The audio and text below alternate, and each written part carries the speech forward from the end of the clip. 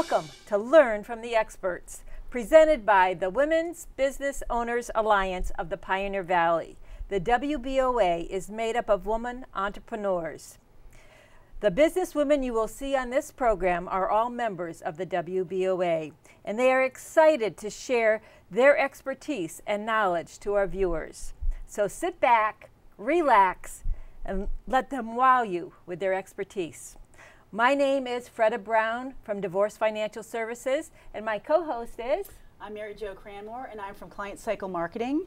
And our guest today is Lori Fortuna. We're talking about mentoring today. So, Lori, share with us, let's just talk about what is mentoring. Oh, it's a topic very near and dear to my heart. It's, gosh, I forget how many years I've been involved in it, but it's really a partnership with two people, sometimes it's more, that essentially someone knows something that the other doesn't know. So, you know, it might be in a work situation, it might be a new employee that comes on board that needs to be shadowed by a more experienced employee. You know, that experienced employee is going to share the knowledge that they understand about the job and the culture and the business and all of that with that new employee. It could be similar to WBOA is kicking off a mentor program this year, where we're actually this fall partnering with Springfield Technical Community College and their female business students that are interested in at some point becoming an entrepreneur. We're going to be partnering with them. So when WBOA members are going to mentor some of those gals for them to get a sense of, gee, is this something I really want to pursue once I'm done with school? Right, it's not for everyone. Yeah, no, and until you get in and really investigate and really get to have a full understanding of it, you just don't know. All right, so tell me what that would look like. If you mentor someone from the college, how does that, is it a year long? What is the process? So it can vary. I've been in programs that have been a year long. The WBOA mentor program, we're actually breaking it up. We're doing one in the fall and then one in the spring. So essentially, we'll be the mentor and mentee will be meeting over 6 meetings. Most of them will be formal settings where it'll be an hour and a half, 2-hour setting where we'll kick off with a speaker that will talk on a topic that the mentees choose that are applicable to them. So we'll kick it off there, and then the rest of the time what they'll be doing is spending that one-on-one time with their mentor. And then the 6th meeting is basically a half day where they're actually job shadowing that mentor to get a sense of what's a day in the life. You know, what do you do when with your clients? What do you do to make your business a success? And that's going to look differently for everyone, because we actually have WBOA members that are in counseling, and even myself as a coach, where I can't necessarily bring a mentee into that, but there are other ways that we can actually expose them to what we do for them to get a flavor for whether or not it's something that they're really interested in doing. So what are the kind of questions when they're on their one-on-one time do they talk about? What are they, do we have a list and I'm going to talk about this today, or how do they initiate that conversation? And could somebody be a mentor to someone that's not part of a program? How does that all work? It's really interesting how it evolves. There's no two relationships, mentor-mentee relationships, alike. I mean, it really is true, because ultimately a mentee has different desires and aspirations and curiosities, and every mentor is unique as well. So it usually starts out with the first meeting. What brought you to this program? What intrigued you about wanting to have this relationship? And together it evolves into a really awesome journey.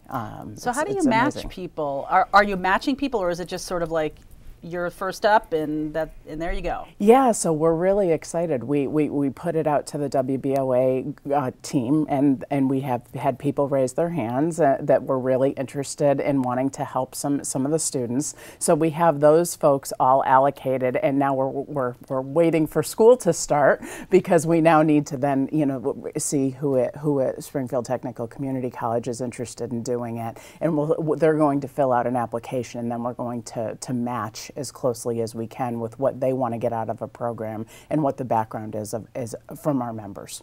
So it may not be what you think when you first walk in, right? You're coming to the table, I've had a business for 7 years, I've done this, I've done that. A young woman comes to me and says, I'd really like to learn this, or I'd really like to just see what your life is like, or you just kind of need to be open to it, right? Whatever that person needs, right? Yeah, and it's really the mentee's agenda. I mean, certainly you can be guided by the mentor if they're just lost or not sure, or, there's just an opportunity that's screaming that could benefit the mentee. The suggestion can certainly be put on the table, but it's really, the mentee is it's just curious about what's going on, about running a business and everything that, because then if once they graduate, they're going to have a lot of decisions to make, and this is going to hopefully help satisfy their curiosity to know, gee, do I want to eventually open my own business and do that? And that's what we're hoping that this relationship will hopefully answer some of those questions for them. And the mentors, they're volunteers. They're just doing it out of the goodness of their hearts because they want to help and grow individuals. And so what's in it for the mentors then? Well, and it's a great point. So I've mentored and been a mentee so many different times, and I always thought, okay, well, when I'm a mentee, I get something. And then when I started mentoring, it shocked me because I got so much from a relationship because of all of they give you a different perspective. You learn different things. I mean, in today's day and age, the most recent aha was just around technology, because younger kids know so much more about technology. So it was a win-win in the last relationship that I had, because I was sharing the knowledge that I've had from my work experience, but they were very knowledgeable about things that I could do from a technological perspective. So you never know, but I've never walked away as a mentor not feeling like I almost felt like I didn't feel, I always knew that I gave, but I just felt like I was the winner of the recipient of the gifts, because it's just such a special relationship. And the really neat part is that most times, if it's a great match, usually it doesn't end after the program officially ends. It goes on. I still stay in touch with my mentees and my mentors. Have coffee occasionally, pick up the phone and talk to them occasionally. Just if I've got a big decision I want to make or something to run by them, and vice versa. It's just a really great relationship to continue nurturing. Well beyond the program. And there's people that will say that so-and-so is a mentor to me, and that person might not even know that they're a mentor to them. Is that right? It is. So how does that work? What's happening with that? Yeah, well, so there's been times that I've joined companies and they haven't had a program, and I've come from a company that has had a formal program. And to me, I'm the type of person that likes to always learn and grow. So when I find somebody that, I always say I want to be them when I grow up, ultimately, because they're doing things that are just wowing me. They're intriguing me. I want to spend time with them and learn all about that. So it's really just, it could be over lunch, learning about something. Sometimes I've gone to somebody and said, I'd like you to be my mentor. It doesn't necessarily have to be a formal program between us, but I love to spend some time just picking your brain about some of the things that you did, how you got to where you were. And then other times it's just, your paths cross and you gain that knowledge and you understand how they got to where they were. And it's knowledge that's never going to leave you, because you're going to think about it and make your decisions based on what you've heard. So sometimes, when everybody's in a learning phase, there's a time when you don't know what you don't know, and then you become knowledgeable about what you don't know. And that seems like that is when you're in a mentor situation, that's what that has always done for me, is like, oh, I didn't even realize all the capabilities or all the things I'm going to be into as an entrepreneur. Yeah. That's what the aha was for me, right? So share with me some of the aha moments you might have had over your time as a mentee. Yeah, so I mean, one was when I joined a company, and I just had someone take me under their wing. So I was a mentee, and I just didn't see a lot of. I didn't get a sense of the culture. I was younger in my career, so I didn't think to ask those probing questions to really interview the company. I wanted to get the job, So they really kind of took me under their wing to show me the ropes, and it helped me because, as I think we've all known in corporate America, you really need to toe the line from a standpoint of just, being politically correct. So that really benefited me. And I don't think going into it, I had any idea that that's what I was gaining from it. I was thinking I was going to learn how to do my job more than anything. But it really was so much more that I took well beyond that position, to any of my other corporate positions. So that's a culture question too. As an entrepreneur, there is a culture, even though a lot of us work by ourselves, there is a culture, and I believe now there is that sort of sharing a lot more. There's a sharing among entrepreneurs, sharing of knowledge, sharing, help me, help me, help me, and there's no money changes hands, but it's kind of a nice thing. So you're mentoring entrepreneurs who are going to be working by themselves. What do you think some of the issues are going to come up for them about working by themselves? Is it going to be a cultural thing, or is it? It's going to be a mixed bag. I mean, I don't know that they've made the decision that they want to be an entrepreneur yet. They're really kind of pursuing it, but ultimately they're going to get a sense of understanding some of the things that you just mentioned. That, oh my goodness, 60% of the job is not what you love to do, yeah, right? I mean, that's kind of part of it. Exactly. There's so many things that at the point in their career, they're not thinking, oh, I need to check my P&L and I need to worry about marketing and people aren't going to just show up at my door wherever it is, whether it's out of my home or wherever, and just ring my doorbell and want to come work with me. I mean, there's a lot of work behind that. If I build it, they won't come? No, and good entrepreneurs make it look easy. So ultimately, think about these mentees looking in at successful entrepreneurs, and they're thinking, well, that's what happens. I build it and they'll come. It's easy. Well, sometimes the thing that I found interesting about entrepreneurs, and we'll talk about the mentors as how this would, connect back to that. But as an innovation cycle, you start a business and you think, oh, once I get past a certain place, it's just going to, I'll just be successful forever. But there's an innovation cycle that takes place within an entrepreneurial system, right? And so how do you share with them, how do you know when something has to happen new in your business, or how do you know?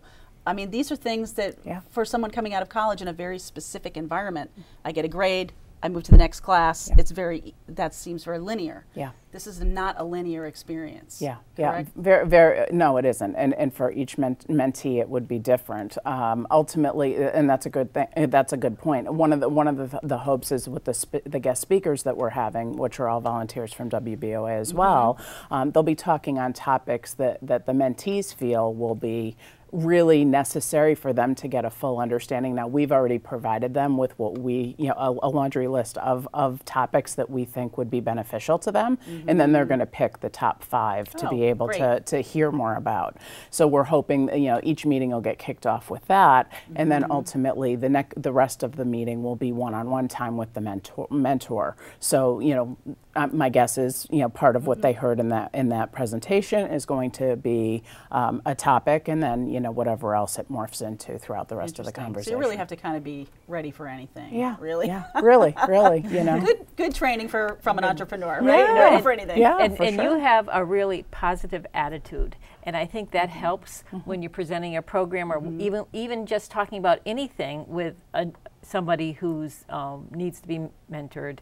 Is just keeping that positive, that openness to what they have to say and share it back. And I think that whether we're part of a program as a mentor or not as a mentor, if we keep that positiveness about us all the time and share with whoever we're with, it'll go a long way. That's a great point, Freda. It really is. That's so important because you're going to hit bumps along the way in a business. We've all experienced it, and ultimately that positive attitude helps you get over the bump and on to the next thing, and keep pushing through to get to where you want to be. Well, are there things that's a very good point about the positive nature of how you do a business? Are there things you really have a feeling about sharing that you really want to make sure that people understand when you're mentoring them? I mean, I go into it thinking, geez, these are things that I think would be beneficial. But again, it's really up to the mentee and what they're interested in. I don't look at it as when we graduate the fall program, at our December breakfast meeting. I don't look at it that the relationship ends from there. I mean, if it ends up ending, then that's, you know, it is what it is. But I don't look at it as it'll end, because my door will always be open.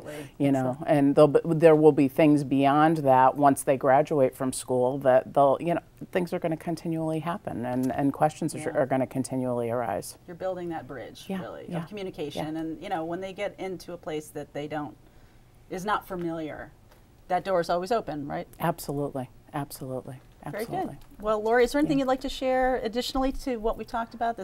I mean, it's a really amazing program. Yeah, no, I'm just really super excited. I mean, the WBOA members have embraced it, run with it, and they're just so excited about it. And I have to say, you know, if there's any company out there that doesn't have a program like this, they may want to think about it. You know, because as we've talked about today, you know, you can do it in a company, you can do it in a business, you can do it in, you know, in a nonprofit. You know, I mean, any type of any situation where there are people that know more than someone else, because it's a sharing of knowledge, and it's just it's just open to it. It really is, and it develops that camaraderie that it's just a great win-win for everybody involved. Excellent.